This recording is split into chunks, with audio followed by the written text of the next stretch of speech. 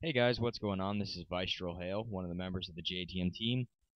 First of all, let me start off by apologizing for not posting videos. We recently moved to another house, so things have been kind of hectic.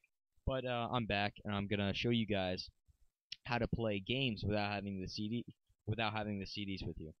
Now, why would you want to do this? Well, one reason is you don't have to carry CDs everywhere you go, and if you're somewhere like someone like me, sorry, who has a lot of games on his computer, then you're not going to want to carry all those CDs. So this is kind of a simple, quick kind of thing, and it's really easy to do for those of you who don't know how to do it. So just pay attention. I promise you, it's not hard.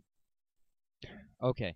So first of all, what you want to do is download the CD key, which I have right here, as you can see. I'm using Call of Duty. You could use any game though, but go on the internet and search for a key.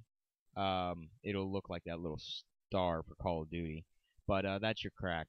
Um, so then you want to go to my computer, C drive, and go to Program Files, and find your game, which mine is Call of Duty. So I'll click on that, and then you want to click and you want to drag it right in there, or you could copy and paste. That's what I'm going to do. I'm just going to copy and paste it.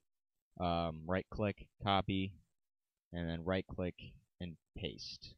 It's really not complicated to do. And once you're done, it should load. Give it a minute. And that's it. So after you're done, you can close out of everything. I'm sorry. And go ahead and launch Call of Duty. This always comes up. Just hit yes. Okay.